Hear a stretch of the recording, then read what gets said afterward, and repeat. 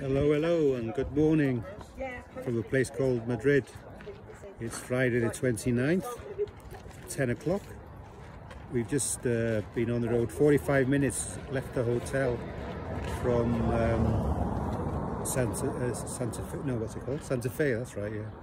And we're now stopping in this small place called Madrid. A little bit about it, which I've just learned, is that there's a movie called Wild Hogs.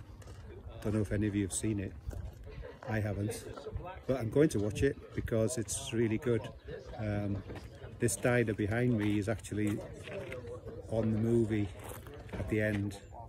It's it's a movie, Wild Hogs, and Tim Allen, John Travolta, somebody Lawrence, and Philip Macy, who I don't know.